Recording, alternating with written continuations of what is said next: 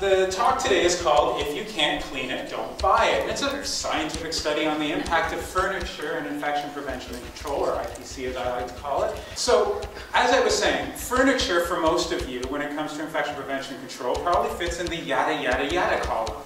So we're talking about hydrogen peroxide disinfection, and we're talking about bed linens, and we're talking about C. difficile, and yada yada yada, and somewhere in there is furniture. Of course, PIDAC would not agree with you, because if you look at these two documents, it actually talks about furniture. And the whole point is that even though it happens to be low touch and non-critical, it does still play a role in being able to prevent infections from spreading from one person to another. What do you want to do for furnishings? Well, according to PIDAC, you want to choose finishes, furnishings, and equipment that are cleanable. Pretty obvious. You want to ensure compatibility of the healthcare settings, cleaning and disinfecting agents with the items and surfaces to be cleaned. In other words, if you use it, it shouldn't eat the fabric. And of course, you want to identify when items no longer become clean due to damage, i.e. if you have a rip or tear in the fabric, it's probably a good opportunity for you not to use it anymore. So when it comes to textiles and furniture, it's interesting. The first article up at the top left there is from actually May of 1918, where it was actually talking about lousiness, which has nothing to do with your behavior and actually everything to do with bed bugs. When you had the flu, the Spanish flu, you had high rapid turnover of people. And what ended up happening was that those people would leave behind something in the textiles and fabrics. And then that would actually end up transferring to the next person, much like what we were just talking about in the previous discussion. Well, over the years, they found that textiles and furniture are not only a haven for louse, lice, bed bugs, but also for microbes. And before you knew it, you actually realized that these organisms were actually contributing to the spread of infections. So while you might be washing your hands absolutely perfectly, remember that for the next few seconds, if you're not keeping your fabrics, your textiles, and your furniture clean, you're actually doing yourself no favor. So you need to have proper cleaning to ensure proper prevention. And what's really interesting is that it didn't really get into infection prevention control until about 1986. And Mary Langford and a number of others actually started looking at what type of materials could be used and what are the implications for bacterial survival and transmission. And what they found, really, was that, first off, nobody does it the same. I mean, how many people here have an actual standard operating protocol for washing furniture? Washing bed linens. Washing your clothes. Washing your hands. That's my point. And then, of course, furniture and furnishings make for a difficult challenge, even worse than some of the challenges that you face today in your healthcare environment. And there's two reasons for that. The first one, of course, is compliance. The other one is actually the ability to wash your fabrics. Hot water, specific types of detergents, all of that stuff, right? Makes it pretty difficult, doesn't it? Makes you almost want to tear your hair out. What happens if you actually wash it? Well, what ends up actually happening is, as you can see in this particular demonstration here, you might be able to get it clean, but unfortunately it ends up something like Kramer after a short shower. So at the end of the day, what you have to do is not only do you have to comply to what the PIDAC was saying, but there's a couple of other things you need to put into consideration. One is obviously the cleanability, which is you have to have that compatibility, and it has to be fast and efficient, and it also needs to be able to be dry, because no one wants a wet seat. Well, at least in a healthcare facility. You want to not provide microbial growth. Now, wood and cotton, as we found out from 1918 and on, bad. That supports growth. Plastic and steel seems to be very good. Now, surface porosity. Getting a little bit chemical here. The whole idea of having those little pits inside your surface. Well, if the pits happen to be larger than 2 microns in size, then an E. coli can sit there. An E. coli can grow there. An E. coli can form a biofilm there. So you want to make sure that you want to reduce that porosity. And of course, something that a lot of people don't think about is the absence of seams. I mean, how many of you have seams in your pants right now? Okay, how many of you have seams in the chairs that you're sitting on at the moment? And how many of you have seams in your arms and legs as a result of recent surgery? How many of your patients have seams as a result of recent surgery? And how many of them get infected as a result? You want to not have seams. And people have actually put in the whole idea of using these joining fabrics, seamless fabrics. And they're fascinating. You know, they provide that consistent flat surface. They mitigate those porosity concerns. You know, you can clean them without worry of residue. You can produce them with today's technology. It's fairly easy. You just go down to the place in North Carolina. It's all made up. You get a really nice chair. And it may offer a means for improved infection prevention. Unfortunately, they cost a fortune. And that's a major problem. Because if you all of a sudden want to start redeveloping your entire healthcare facility, you have to not only look for the long term, but you also have to look in the short term.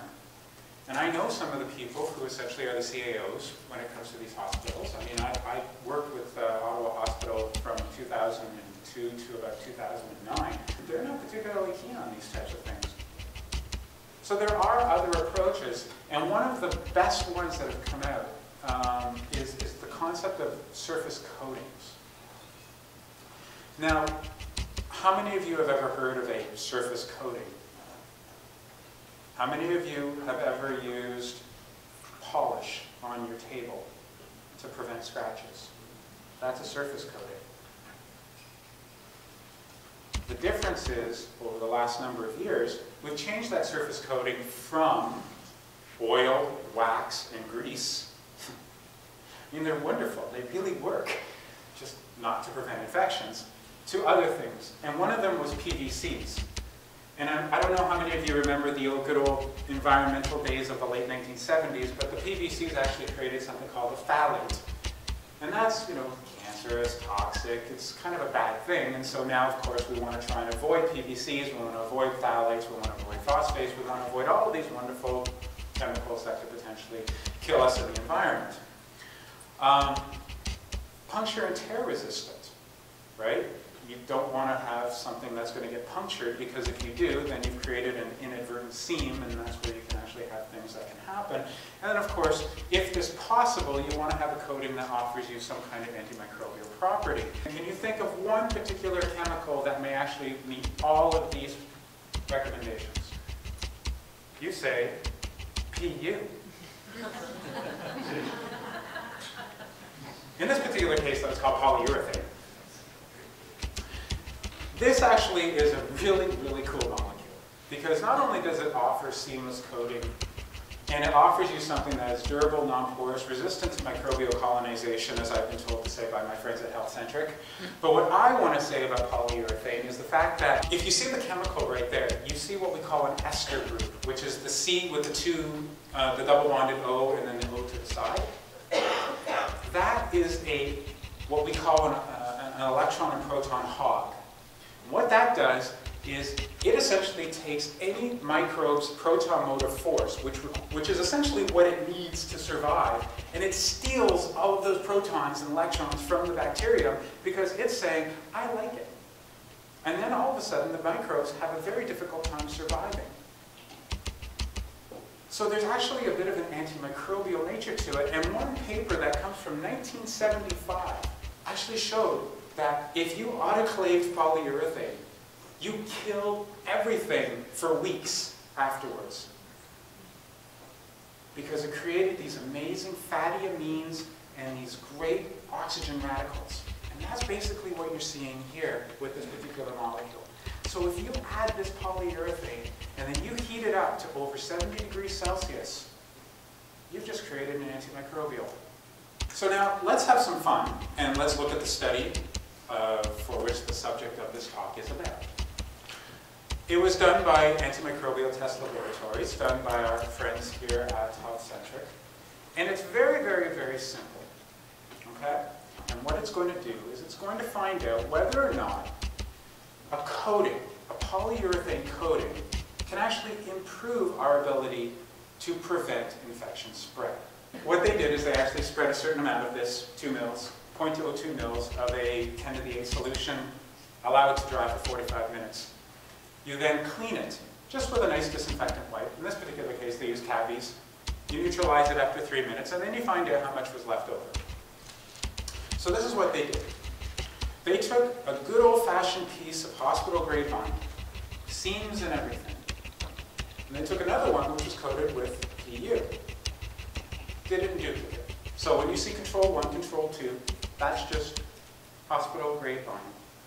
P1, P2, those are essentially the polyurethane coated. And what you have here is a log reduction scale.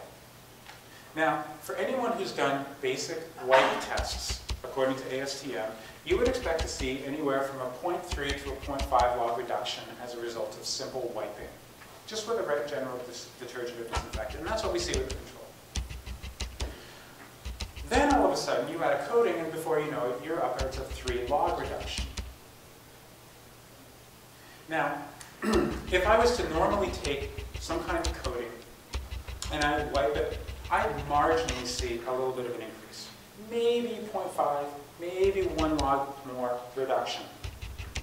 This here, that's why I'm here. Because when they send me this data, I'm like, you gotta be kidding me. Fact is, that polyurethane coating basically wiped out whatever type of load you would expect to see. Because literally, unless someone explodes onto a chair, you're not going to see more than about 1,000 CFU of any type of bug per centimeter squared, or I should say per decimeter. Just to give you an idea, the fabric was cleanable. So you could clean the fabric, okay? And it did not support microbial growth and controls. In other words, you didn't see an increase in the bacteria as a result of just letting it sit there for 45 minutes.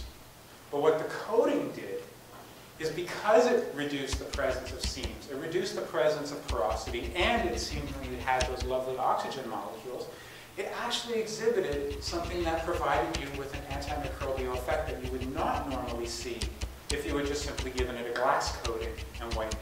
And I know that from my own experiences in the laboratories. What it did then show is that not only is it impressive, it's also PIDAC compliant, because it basically fits everything I talked about at the beginning that you've probably forgotten by now. Furniture continues to be a challenge in infection control. PIDAC has that specific section to address the issue, and coatings offer an alternative option, and PU has been effective for over 40 years, and now we see that PU seems to be having an increased ability in being able to help us prevent the spread of infections. Coatings, obviously, we know now for 30 years, provide increased cost efficiency or cost efficacy, depending on how fast you spend it. And you can actually have upwards of a decade of use without loss of function. So basically, as soon as you create those lovely amines and those lovely oxygen molecules, you're pretty much good for a decade. And of course, it's very easy to clean, because there's no seams, there's no pores. One good wipe. No contact time needed. How many of you actually know whether or not your environmental staff actually leave it for 3 minutes when they're doing a contact time? How many of you believe that they don't do it for 3 minutes when there's a contact time? It's easy to clean, and it's also time-saving, so that when you actually have an 8-hour shift, it's an 8-hour shift, and you're not having to worry about cleaning a chair, making 8.5 hours. It's also what we call passive. And passive disinfection is clearly becoming a greater importance in multimodal approaches. I was at APEC earlier this year, and the whole idea of passive disinfection was starting to really make a difference. Well, this is one way that you can look at passive disinfection as being able to help you, rather than just simply, force you to do something else that you just don't want to do, or you know that no one else is going to do anyways. And more, even though my friend Didier today at the WHO will hate me, you don't have to monitor this. So Clint will like me. So I'll leave it there. Thank you very much. And,